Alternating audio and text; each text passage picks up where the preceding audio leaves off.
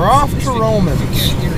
Now I talk about how much I hate this car all the time, and it's really hard to show you most of the reasons, other than going like this, you know, because the climate control went out, cruise control doesn't work, airbag lights on because the cruise control is out, because there's a thing underneath the steering wheel called the clock spring that transmits the signals from these buttons to down to the computer to tell it how fast to go and such. And it doesn't get crap for mileage, and it doesn't seem to matter how nice I drive it. I've even tried coasting down hills and such, and it still only gets, you know, 27, 28, which quite honestly freaking sucks. I got a 180,000 mile Bronco that I can get 22, 23 with on the interstate, mind you.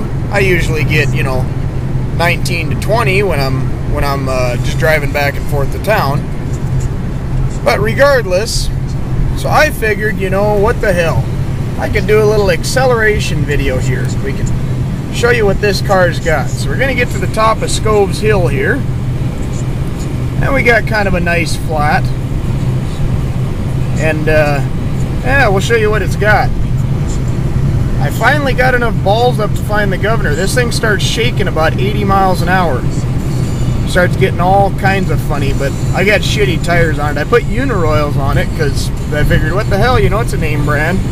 Turns out, yeah, shouldn't have put Uniroyals on it. I should have gone with Toyos like all my other frickin' vehicles. But regardless, it is what I did.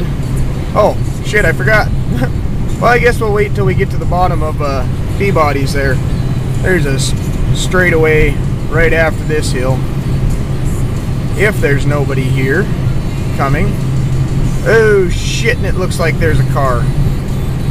We may have to be inconspicuous. We're going to be incognito. Mwahahaha. Yay. Meow. Anyways, and that's just another one of the reasons why I absolutely hate this car, because honestly, they claim it at 200 horse, and you know, if any of you have seen my tour of the ranch with the big fat shop cat, you've seen the big 1-ton white 61 Ford, and we well, actually we waxed this car with that 61 Ford, you know, made it look silly. But then again, I really shouldn't compare. Roman keeps telling me I shouldn't compare because I can't compare an older vehicle to a newer vehicle, you know, regardless of whether this car weighs 3,000 and that weighs 5,700, or, you know, all of that other nonsense that basically makes most, I'll say most, newer cars raging piles of crap, because they no longer get mileage. All of a sudden they're claiming 25 miles a gallon. Look at us, we're getting 25 miles a gallon, and I'm going,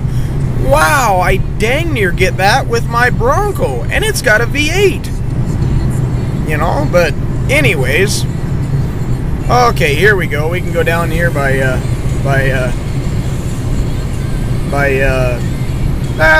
fart.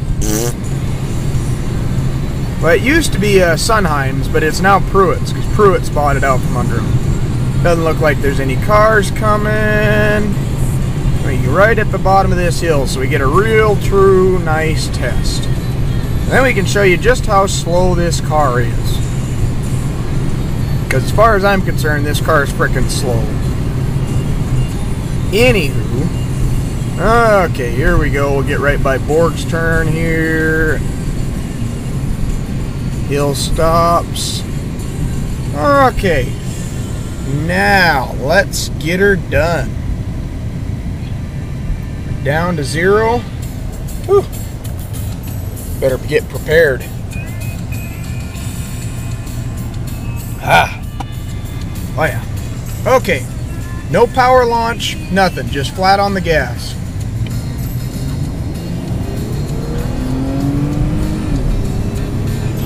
See, look at that. That is flat-ass ridiculous. And I can guarantee you right now that that is not 200 horse. At least not the way that I know 200 horse. But I guess I'm sure some of you will argue with me, but is what it is. Driven vehicles much larger that are a hell of a lot faster than that. Anywho, there it is. That's just one of the reasons that I do not like this car.